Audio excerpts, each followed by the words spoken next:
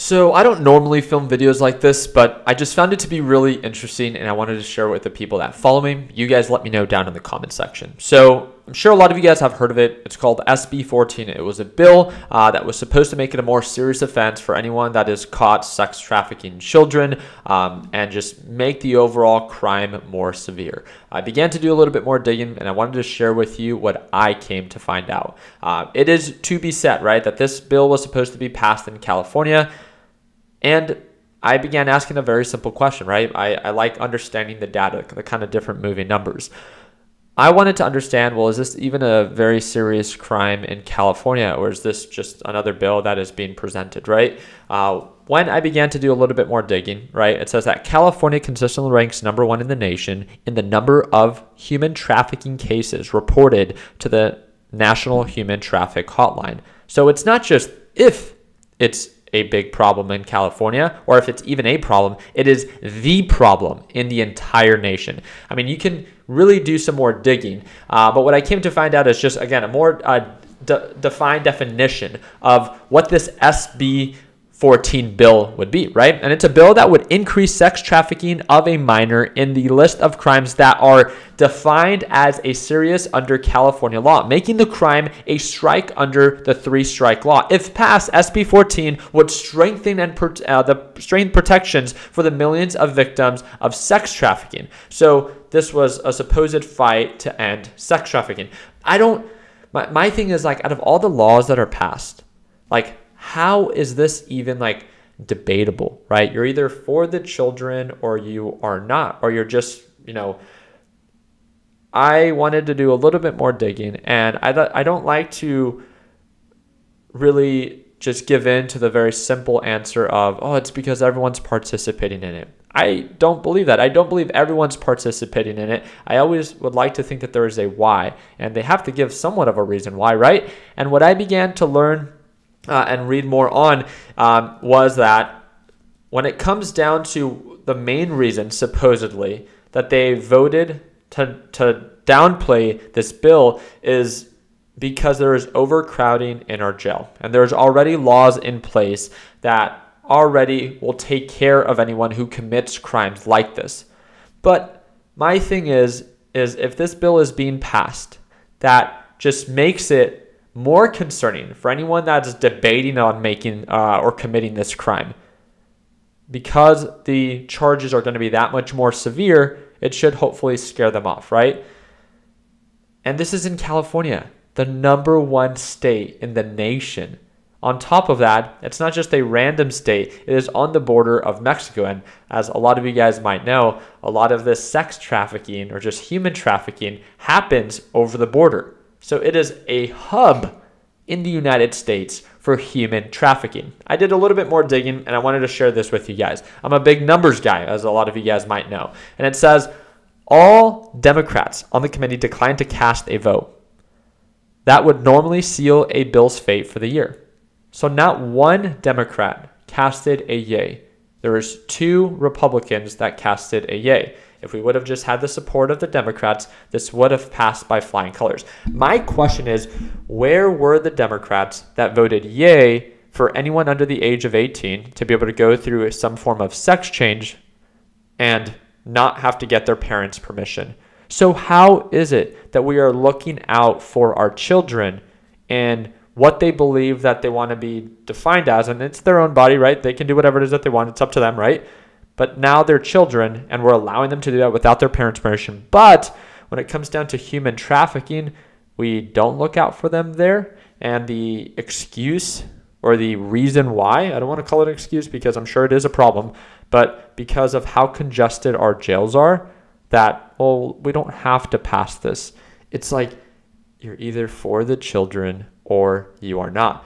And I began to do just a little bit more digging, and it says that according to the number of cases that are reported every year in the United States, 700,000 cases. It said 600,000 to 800,000, so I'm saying 700,000 on average cases are reported each year for human trafficking.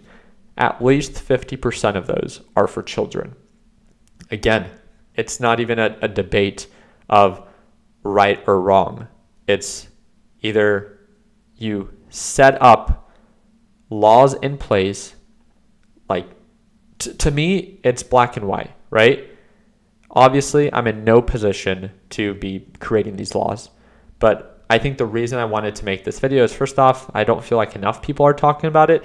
It might be that I just recently became a father.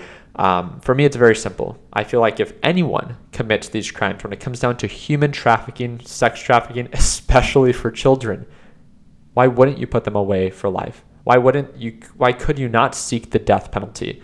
Again, and I began to do a little bit more digging, right? You guys obviously can see what's behind me. I'm not going to shove it down your throat that you guys need to go watch this.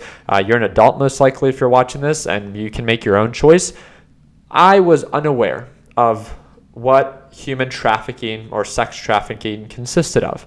I watched this movie, and now I'm more informed. Do I think it was the most insane movie that, no, but it's like anything, right? A documentary where it informs you on what is going on. And by being more informed, I can make a more cognitive decision when I travel to specific places, especially with my young daughter, right?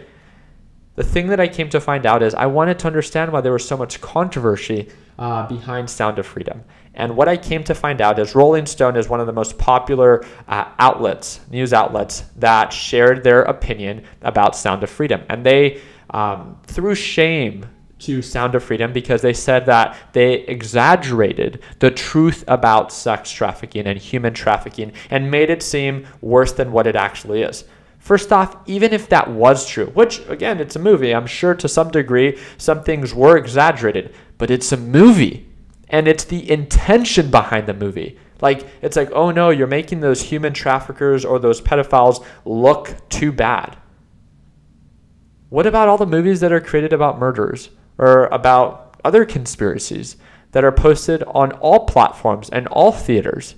Why did it take 5 years for this thing to make it on the big screen? And why is it being blocked supposedly by big media? It literally just doesn't make sense, right?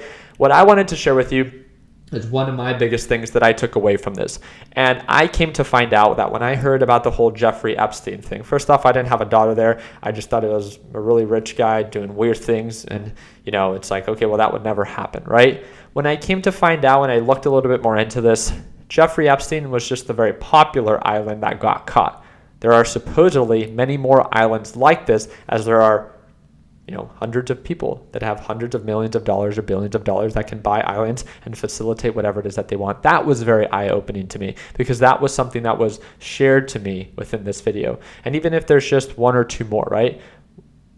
For me, it's the more that you are informed about a problem, regardless of how small or how big, if it's for the greater good, why can't it be shared just like everything else?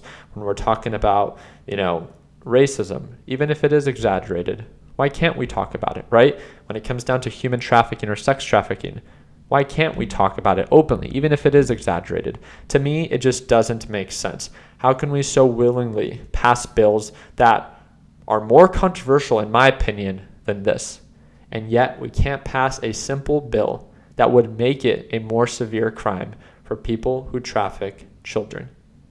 Again, I would love to learn more about this. One thing that I did learn is that it's not that this is the end of SB-14. It's that it's paused at least until the end of 2023 and hopefully reconsidered at the beginning of next year. It's just such a weird timing, right? We have everything going on with Sound of Freedom and supposedly it being, really kept quiet. And now with this SB-14, I think it's a perfect recipe for disaster. It just didn't sit right with me, and I wanted to share this video with you guys, and I hope it provided some more insight on what I've learned so far. If you guys have any questions, again, well, you don't even need to ask me because I'm still taking time to learn more about it, but let me know in the comment section what you think. I hope that earned your thumbs up. I hope most of you weren't offended by this video, and if so, please consider subscribing if you guys haven't done so already. Like always, let's make sure that we end the year on a green note. Take it easy, team.